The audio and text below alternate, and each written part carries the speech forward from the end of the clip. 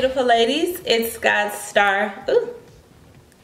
Anise, and thank you for joining me once again on my YouTube channel.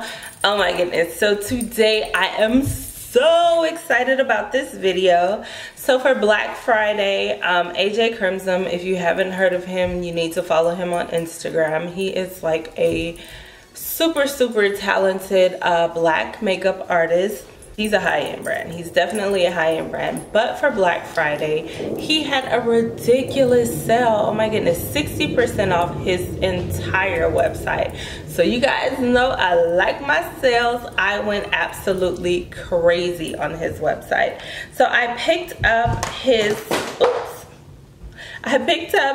artist kit, and this one I believe is in light. And the colors of the foundations, they're not listed here, but I will have a list in the description box to tell you which palette this is. But this is the foundation. I use these two colors here. I kind of mix them on me. And then I use this color here as a highlight. Now, I am normally an NC45, I believe, let me check. I am in the Studio Scope, Max Studio Scope. I'm an NC44 to give you kind of an idea of the color range. So if you're anything darker than NC44, then you want to get his dark palette. Now these retail for $150, but let me tell you, this foundation is amazing. And like I said, you could use it as a foundation and a concealer.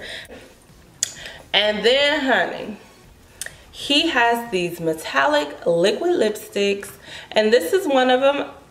You have to see it up close because it doesn't really look metallic from here.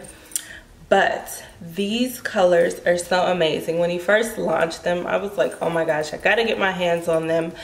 They retail for $22. Like I said, I purchased it during the sale, but $22, it's like the average of a high-end lipstick or lip gloss. I went crazy, yes. I went crazy and I purchased all these. So today I'm gonna swatch these babies for you, and then I'm gonna have a part 2 of this video since it will be super long if I swatched and showed you how to get this look. I'm going to do it separately. I'm gonna behave myself. So the first video will be me swatching these babies, and then the part 2 will be this look, how I created it using his foundation or artist kit and his loose powder. And then for the eyes, he does not have a eyeshadow palette yet. I know he's cooking up something, and he should be coming out with an eyeshadow palette very soon. But for this look, I used the Colored Rain Queen of Hearts palette. I'm not gonna talk you guys to death. I'm so excited. Let's get right into these swatches, and then tune in for part 2 to see how I created all this gorgeousness. So excited.